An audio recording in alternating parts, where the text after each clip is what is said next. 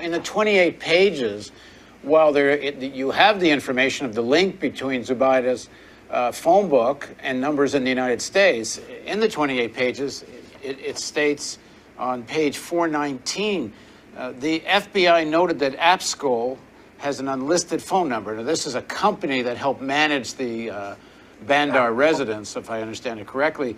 But then it says, a November 12, 2002 FBI response to the joint inquiry, which is the inquiry you chaired, states that, quote, CI traces have revealed no direct links between numbers found in Zubaidah's phone book and numbers in the United States. Well, that's clearly not the case. Well, and that's, I'm sad to have to say this about a venerated U.S. institution like the FBI, but that was just one of instances in which the FBI said that they had not found anything in their investigation and assumed that that was the end of it. Another example, which is one of those things that we learned about after the 28 pages were written, is that there were 3 of the hijackers, including Mohammed Atef, the leader of the 19, who did their flight training in Venice, Florida, a community near Sarasota, and that while they were taking their flight lessons, they had connections with a prominent Saudi family, a 3-generational family of grandfather who had been close to the royal family, his daughter and son-in-law, and then their grandchildren.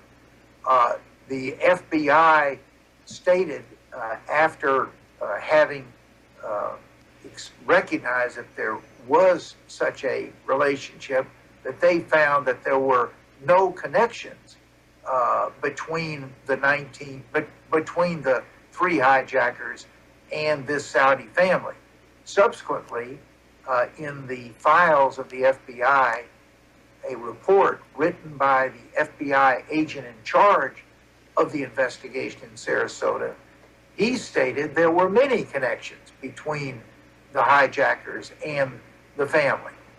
Again, we're now, through a Freedom of Information Act request, attempting to find out what were those many connections and how far did the FBI investigation go in trying to establish what the significance of those connections were. Most of the information used in this audio will come from news articles and court documents, in which I will provide some of them in the description. The Benevolence International Foundation, also known as the BIF, was a purported non-profit charitable trust based in Saudi Arabia. It was determined to be a front for terrorist group Al-Qaeda and was banned by the United Nations Security Council Committee 1267 and the U.S. Department of the Treasury in November of 2022. The Islamic Benevolence Committee, also known as the BIC, was founded in 1987 by Adel bin Abdul Jalil Banerjee of Jeddah, Saudi Arabia, and had operations in both Jeddah and Peshawar, Pakistan. The group was a charity that openly supported fighters against the Soviet invasion of Afghanistan, supplying weapons and funds to the Mujahideen and facilitating the immigration of foreign volunteer jihadists into the conflict zone. Another organization, the Benevolence International Corporation, is said to have been started in 1988 by Mohammed Jamal Khalifa, the brother-in-law of Osama Bin Laden. At the time of founding and operation, it was known as an import-export company. It is said that this group was a front for the Abu Sayyaf Group, which is an Al-Qaeda affiliate organization located in East Asia province, the Philippines. In 1992, the Benevolence International Corporation, or BIC, in the Philippines folded public operations, while the Islamic Benevolence Committee was renamed to the Benevolence International Foundation, or BIF. The new entity was incorporated as a tax-exempt nonprofit in Illinois on March 30th, 1992, with Enaam Arnaout as its director. Arnaout married an American woman and obtained citizenship in the United States.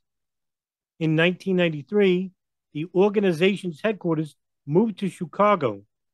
Meanwhile, the Filipino BIC group would become a group set up to attack U.S. interests in the Philippines under Abu Sayyaf. Khalid Sheikh Mohammed is said to have led the rest of the group. On June 15, 1994, U.S. Ambassador Melissa Wells visited the BIF headquarters on an envoy from President Bill Clinton and met with Mahmoud Mohammed al-Hassan Belou and praised BIF and its efforts to provide humanitarian relief. In late 1994, Mohammed Jamal Khalifa traveled to the United States to meet with Mohamed Loay Bayazid, the president of BIC at the time. Khalifa and Bayazid were arrested in Mountain View, California in December of 1994. The FBI received communications from the Philippines that Khalifa was funding Operation Bojinka, a terrorist plot that foiled on January 6, 1995, in which 12 airliners were to be targeted by 1993 co-conspirator Ramzi Youssef and his uncle, Khalid Sheikh Mohammed. However, Khalifa was deported to Jordan by the Immigration Naturalization Service in May of 1995. The Jordanian court acquitted Khalifa, and until his death, he lived in Saudi Arabia. Bayazid was also let go. During a sentencing hearing in August of 2003, U.S. District Judge Suzanne Colin told prosecutors that they failed to connect the dots and said there was no evidence that Enaam Arnaout identified with or supported terrorism. The U.S. government alleged that the BIC sent money and communications to Bin Laden and purchased rockets, bayonets, dynamite, and other bombs for Al-Qaeda in Chechnya, Afghanistan, and Pakistan, in which Mahmoud Salim, an Al-Qaeda co-founder, and Enaam Arnaout were arrested. These allegations were withdrawn as a part of a February 2003 plea agreement in which Enaam Arnaout pleaded guilty to racketeering charges. The plea bargain allowed for him to provide information to prosecutors as long as charges that are related to Al-Qaeda are dropped. He publicly denied any link to the group. In 2003, Attorney General John Ashcroft went before the media and announced the huge arrest in which Enaam Arnaout was considered a terrorist operative that provided material witness statements against other people who were affiliated with Al-Qaeda, but yet he himself denied any charge he was part of the group. Enaam Arnaout operated the Benevolence International Foundation, Incorporated, as a scheme to use fraudulently the charitable contributions of Muslim Americans, U.S. corporations, and other donors to support violence overseas. With today's plea agreement, the government has secured the cooperation of Arnaout in the critical investigation into the funding of violence and violent acts overseas. The guilty plea also makes clear that we will prosecute and we will imprison those who would exploit the generosity of charitable donors to provide financing for violence overseas. Meanwhile, Bosnian authorities raided the Benevolence International Foundation. What they found was a document relating to Al-Qaeda. The documents were called Tariq Osama. This was used in the prosecution of the United States of America versus Enaam Arnaout in 2003, led by Northern District of Illinois U.S. Attorney Patrick Fitzgerald. in which, under Section 2, evidence of the conspiracy, its participants, and statements in furtherance of the conspiracy. Section D, BIF's archive, in which it details two documents, Tariq Osama and Tariq al-Musadat.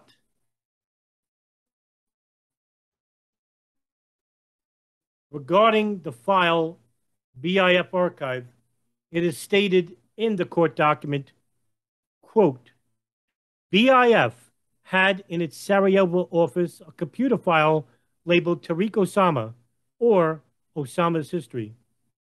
The file contains scanned images of documents which chronicles Osama bin Laden's activities in Afghanistan, which led to the formation of Al-Qaeda, and even includes later reports of the danger bin Laden posed to the United States. BIF possessed in the file a handwritten draft list of the people referred to within Al-Qaeda as the Golden Chain, wealthy donors to Mujahideen efforts. Example 5 at the top of the list is a Quranic verse stating, and spend for God's cause. The list contains 20 names, and after each name is a parenthetical, likely indicating the person who received the money from the specified donor. Osama appears after 7 of the listings, including the listing Bin Laden's brothers. Banerjee, LBI, and BIF's founders appears after 6 of the listings. Only 3 other persons are listed in the parentheses. Included in the same file as the Golden Chain, notes in an article from Arab News dated May 4th, 1988, titled, quote, Arab youths fight shoulder to shoulder with Mujahideen, end quote. In example 6, a photograph within the article shows bin Laden walking with defendant Enaam Arnaout, referred to in the caption as Abu Mahmoud from Syria. Another photograph within the article shows Ayman Kayat from Jeddah holding a rifle. Kayat was a high-ranking officer in LBI who later worked for the BIF. The article discusses a battle in the Masada area of the Jaj region and noted that defendant Arnaout, referred to as Abu Mahmoud, a youth from the Syrian city of Hamat. The article quotes defendant Arnaout, who said that Russians destroyed the trees the Mujahideen hoped to use as fortifications. BIF's Tariq Osama file contains a letter written to, quote, generous brother Abu al-Rida, end quote, from your brother Abu al-Kayaka, an alias of Osama bin Laden. Abu al-Rida is Mohamed Loay Bayazid, who, as discussed above, was president of BIF in 1994. The letter states that although it is from bin Laden, it is signed by defendant Arnaout using the name Abu Mahmoud. Defendant Arnaout wrote, quote, bin Laden is far from me, and he authorized me through a communication to sign on his behalf my apology, end quote. The letter sends greetings to Bayazid from Al-Masada, the camp where defendant Enaam Arnaout fought with bin Laden, described in the Arab News article above. The letter instructs Bayazid to give the bearer of the letter, Omar Lufti, an airline ticket to Saudi Arabia. Another letter from bin Laden to Abu Rida explains that the time has come for an attack on the Russians. In example 9, bin Laden concludes the letter by asking Abu Rida to, quote, communicate my greeting to Abu al-Hassan al-Madani, and I hope that he will visit us if he has returned from Hijaz. And I also hope that you bring 500,000 rupees at a minimum, end quote. As discussed above, Abu Hassan al-Madani, also known as Wael Julaideen, is a leader of a relief organization that provided logistical support to bin Laden, called the Maktab al-Khidmat. A letter on JIRO letterhead recounting a meeting discussed attacks being launched from League offices and that passports should not be kept with the Saudi Red Crescent because Wael Juladeen was returning to Saudi Arabia. Working at the Saudi Red Crescent was Dr. Ayman al-Zawahiri. BIF's Tariq Osama file also contains a March 4th, 1987 letter from bin Laden using his alias Abu al-Qaeda to brother Abu al-Rida, requesting that he give 500,000 rupees to the man bearing the letter. A March 17, 1987 letter to Bayazid requests that he assist two individuals in their travel to Yemen, including providing them with airline tickets and arrange their lodging. The author of the letter is Abu Muat al-Masri, informed Bayazid that this is based on what brother Abu Abdallah, also known as Osama bin Laden, informed us at the al-Masada camp.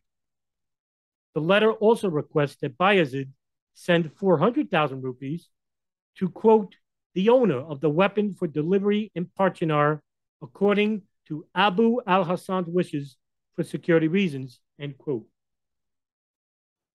A letter from defendant Enaam Arnaout to Abu Hafs al-Masri, also known as Mohammed Atef, a close associate of bin Laden, who later became al-Qaeda's military commander, is also in BIF's file. Example 14, the letter states that its bearer is from Hezb-e-Islami, Gulbuddin Hekmatar's faction, and loaned us a howitzer, and it should be returned so it could be taken to Kabul. The letter also bears bin Laden's signature at the bottom. A letter from bin Laden to defendant Arnaout instructs Arnaout to consult with Abu Hafs al-Masri about locating a particular group of soldiers as camp guards. Example 15, another letter from an Abu Abdallah, also known as Osama bin Laden, to defendant Arnaout informs Arnaout that the author had been trying unsuccessfully to contact him on a certain radio. The author wrote that he hopes that Abu al-Qaeda, or bin Laden, has reached defendant Arnaout safely. A separate letter from bin Laden to Abu Rida states that Abu Ubaidah and Abu Hafs al-Masri should each be paid 4,500 riyals monthly and treated like Mekteb al-Khidmat, thus establishing that military commanders were salaried by the support organizations within the Mekteb al-Khidmat. The foregoing documents possessed by BIF electronically corroborate that defendant Arnaout provided logistical support to al-Qaeda fighters during the period in Afghanistan when he worked for LBI, part of the BIF enterprise. Later, CIA Director George Tenet would basically state that information was not forthcoming. There wasn't enough information early to stop attacks such as 9/11. In a Senate Select Committee hearing dated 2004, Tenet had this to say. Mr. Chairman, as you know, the United States last week raised the terrorist threat level. We did so because of the threat reporting from multiple sources with strong al-Qaeda ties. The information we have points to plots aimed at targets on two fronts, in the United States and on the Arabian Peninsula. It points to plots timed to occur as early as the end of the Hajj, which occurs late this week, and it points to plots that could include the use of a radiological dispersal device, as well as poisons and chemicals. The intelligence is not idle chatter on the part of terrorists or their associates. It is the most specific we have seen, and it is consistent with both our knowledge of al-Qaeda's doctrine and our knowledge of plots in this network, and particularly its senior leadership, has been working for years. The intelligence community is working directly. We see disturbing signs that al-Qaeda has established a presence in both Iran and Iraq. In addition, we are concerned that al-Qaeda continues to find refuge in the hinterlands of Pakistan and Afghanistan. Al-Qaeda is also developing or refining new means of attack, including the use of surface-to-air missiles, poisons, and air and surface and underwater methods to attack maritime targets. However, this information was not shared with anyone in the principals' meetings at the White House or with the FBI. CIA, throughout the mid-1990s, and especially in the summer of 2000 and 2001, would later claim that bin Laden posed absolutely no threat to the United States inside the country. So what has changed with the CIA? As for Enaam Arnaout and his links to Al-Qaeda, it seemed pretty clear. Not only did he have clear connections to the early formation of Al-Qaeda, he provided logistical support to a number of high-ranking Al-Qaeda officials, such as Osama Bin Laden, Abu Ubaidah al-Banshiri, and Abu Hafs al-Masri. Meanwhile, information was hard to come by in the late 1980s, early 90s. Yet, the FBI will claim that nobody had ever given them information that would help to stop attacks like the 1993 World Trade Center bombing, the 1998 East Africa bombings, and of course, the 9/11 attacks. Even though that the latter is true, what was the problem with the FBI regarding all the money they were getting throughout the late 1990s with the creation of the Bin Laden unit in 1999? Well, according to former FBI Director Louis Freeh, under the Clinton administration, it was a matter of not having enough material support. We had a very effective program with respect to counterterrorism before September 11th, given the resources, in my view, and given the authorities that we had. Sometimes they worked. And the investigations were not investigations that dealt with individuals. When the FBI investigated La Cosa Nostra, the FBI, as you know, before September 11th, had 3.5% of the federal government's anti-terrorism budget. And it's no news to anybody that for many, many years, as your executive director recounted, the resource issue and the legal authority issue certainly limited what we were able to do before September 11th. So who deserves the blame for the intelligence failures of September 11, 2001? When all of the evidence provided in this video, as well as other evidences that I've mentioned in previous videos regarding Al-Qaeda and their terrorist affiliates worldwide, it wasn't a lack of information. It was the intelligence community possessing an abundance of it. So why didn't the NSA or the CIA basically share this information, not just with the FBI, but also with the State Department? Why were they hoarding the information? And why was nobody held accountable for it?